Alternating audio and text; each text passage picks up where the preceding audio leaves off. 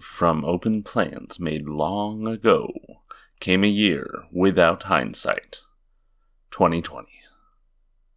I think Orwell was warning, but Huxley and Klaus Schwab of the World Economic Forum were bragging. I stumbled upon this passage 80% of the way through Mr. Schwab's July 2020 book, COVID-19, The Great Reset. Quote, "There is no denying that the COVID-19 virus has more often than not been a personal catastrophe for the millions infected by it, and for their families and communities. However, at a global level, if viewed in terms of the percentage of the global population affected, the corona crisis is, so far, one of the least deadly pandemics the world has experienced over the last 2,000 years.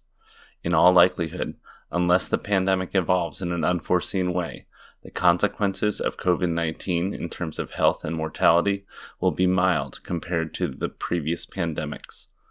At the end of June 2020, at the time when the outbreak is still raging in Latin America, Southeast Asia, and much of the US, COVID-19 has killed less than 0.006% of the world population.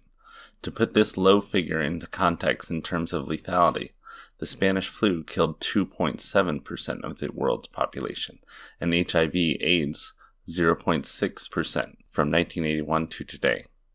The Plague of Justinian, from its onset in 541 until it finally disappeared in 750, killed almost one-third of the population of Byzantium, according to various estimates, and the Black Death, 1347 through 1351, is considered to have killed between 30% and 40% of the world population at the time. The corona pandemic is different. It does not constitute an existential threat, or a shock that will leave its imprint on the world's population for decades. However, it does entail worrisome perspectives for all the reasons already mentioned. In today's interdependent world, risks conflate with each other, amplifying their reciprocal effects and magnifying their consequences.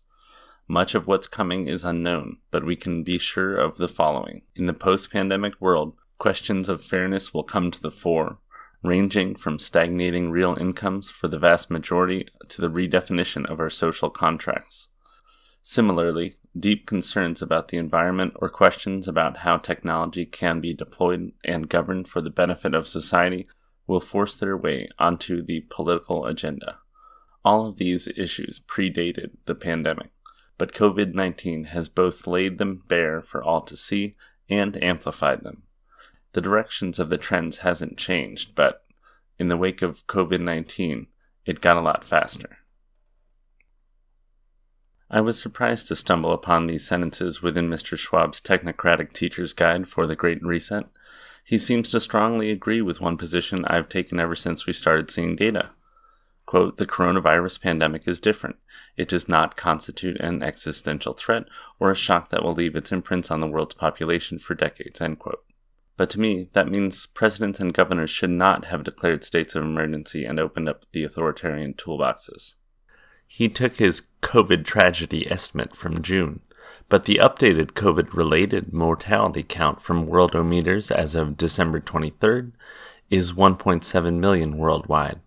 So out of an estimated 7.7 billion, the COVID-related death toll thus far is approximately 0.02% of the world's population. This is a significant increase from Mr. Schwab's June estimate of 0.006%, but I would still say that 0.02% does not represent an existential threat.